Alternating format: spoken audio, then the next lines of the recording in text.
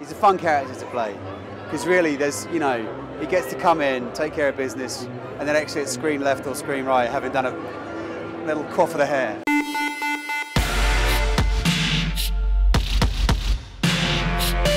It's cold in London. I'm leaning on a giant dwarf's head, and we're here in Leicester Square waiting for the likes of Benedict Cumberbatch and Martin Freeman, which means it's Hobbit time, and this time the battle of the Five Armies.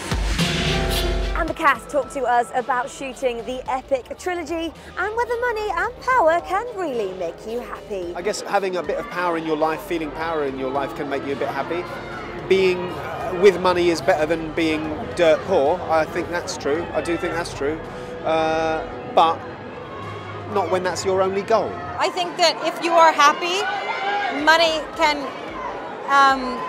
give you happy experiences. If you're unhappy, it can't do anything for you. I think that comes from within you. But, you know, that's not to say that I don't enjoy a little extra money kicking around. It's wonderful. Security is really what it gives you, and security is a very meaningful thing. Greed and money does not make you happy. Look at Bilbo. All he wants is his home back in Bag End. Thank you. He's a very content human being. And we had to ask, did they learn anything from their characters? Pout. You had it anyway. Do the pout, fire the burnout, take care of business, look good all the time, look like you can kill things. It's a perfect summary.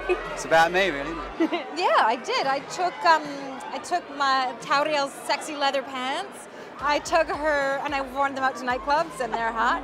I took her 2 daggers, and I took a moon rune. And there's a lot of love between the cast. You have all that. Hello, Wally. How are you? How are you? Very well, thanks. No, Lovely man. he is. So Wally. handsome. Isn't he just? There are a few of us who are that good looking.